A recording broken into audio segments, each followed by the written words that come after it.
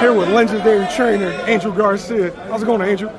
Great, brother. How you feeling? I'm chilling, man. Another successful card, DSG Promotions. How you feeling? I'm feeling great, man. I hope we still keep going and growing and growing. Look, we're trying to be the future, brother. All right, now this is what, the third or fourth card this year? How do you feel?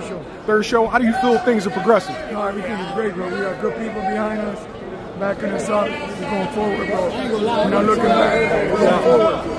All right, do you think this is going to be the new full-time job?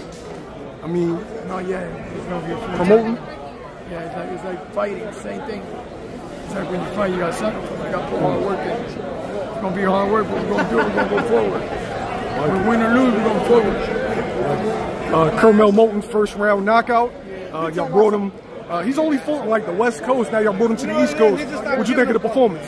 Well, I thought he did a great job. He's supposed to do it. That's a good ending, a good finish. He's supposed to knock out. Now they gatekeepers. They're not killers. They gatekeepers. Slowly but surely, he'll be there. How do you develop a fighter like that? Slowly, take your time, do it right, get the right opponents. Not everybody gonna be easy. You're gonna have guys that are gonna give you around. You're gonna have guys that are gonna give you around. Then you keep working on that, and then next thing you know, world champion. How often should a fighter 18 years old fight? I know you brought Danny up. So. As much as you can. Every month, if you want to.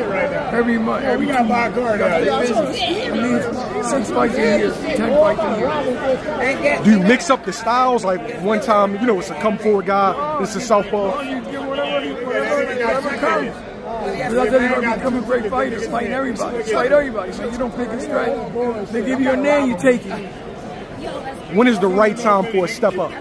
Well, so he's ready. Like, forward now, the generation of today is like 10 and 0, 15 and 0. The generation of today.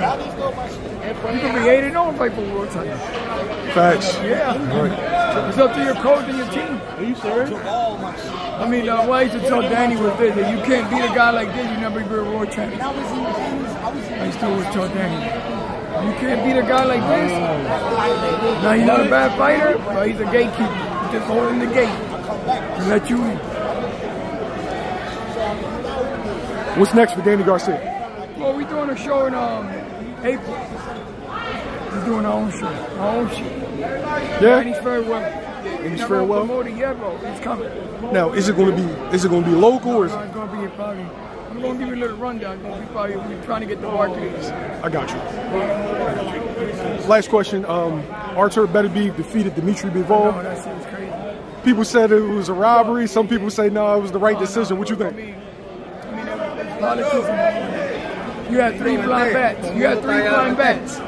3 blind bats. 3 blind mice. Everybody up there. Come on. All right, OJ. Thank you. Appreciate you.